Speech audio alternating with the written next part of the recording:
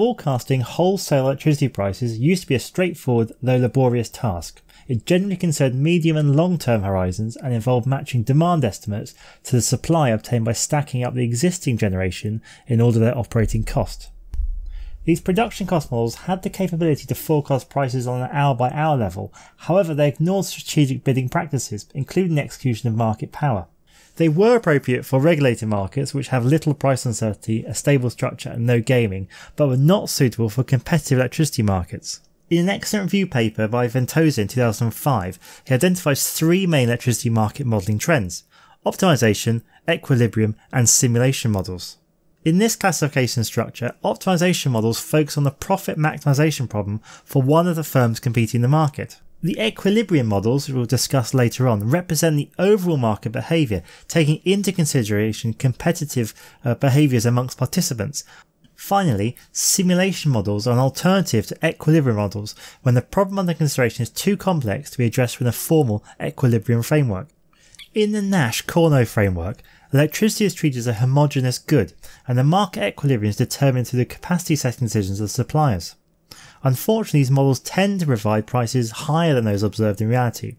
Researchers have addressed this problem by introducing the concept of conjectural variations, which aims to represent the fact that rivals react to higher electricity prices by producing more. One of the few applications of the Nash-COURNOT framework to electricity price forecasting was proposed by Roomdahl and Mazumdar in 2008. In their work, they took a fundamental bid-based stochastic model and proposed using it for predicting hourly prices and average prices in a given period. They considered two sources of uncertainty: the availability of generation units and demand. Their results show that as the number of firms in the market decreases, the expected values of prices increase by a significant amount. They also demonstrated an accurate temperature forecast can reduce the prediction error of electricity price forecasts significantly. The supply function equilibrium approach models the price as being the equilibrium of companies bidding with supply curves into the wholesale market. Calculating the supply function equilibrium requires a set of differential equations to be solved, rather than the typical set of algebraic equations that arises during the Nash-COURNOT framework.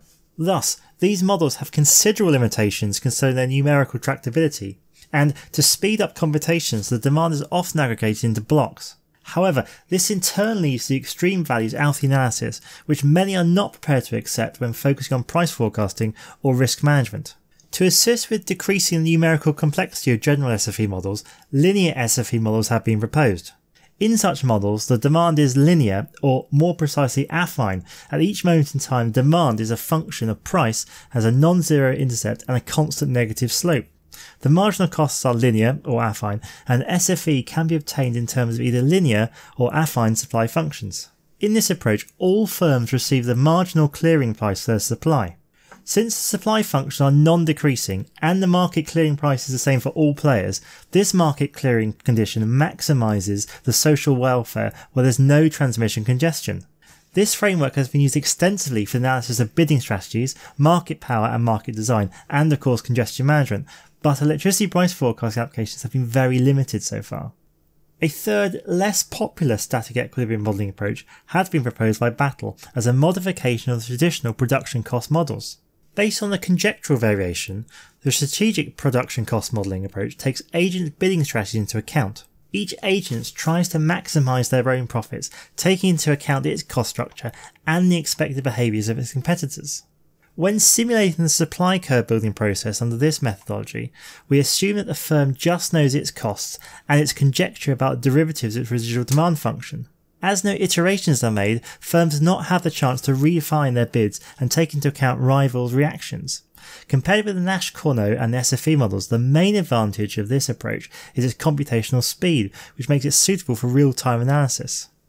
The static equilibrium models we've discussed so far are based on a formal definition of equilibrium, expressed in the form of a system of algebraic or differential equations. Even if the set of equations has a solution, it's often very hard to find, and the modeller has to resort to heuristics to solve the problem.